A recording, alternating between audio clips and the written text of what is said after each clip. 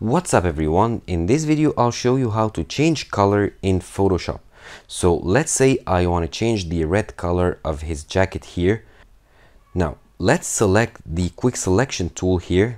I think it's best for the job, and decrease the size a bit. Okay, selected. Let's decrease the size. Sorry.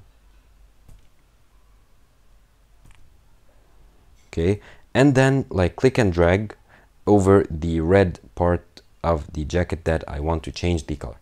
That's good. Let's say I don't want to change the color of the color on the jacket.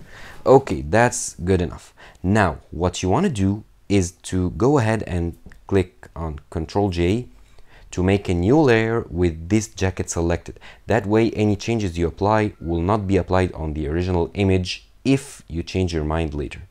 So with this layer, upper layer with the jacket selected, go ahead and click on the adjustments and then choose hue and saturation.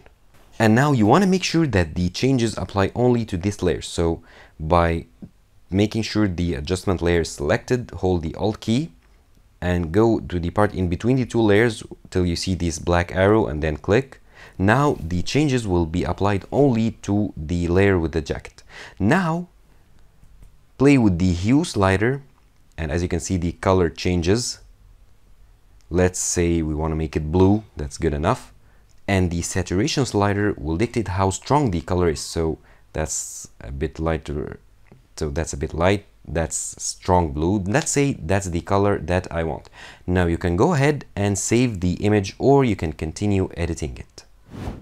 Thank you for watching this video. Subscribe to Online Success and click on the video on the screen for more help.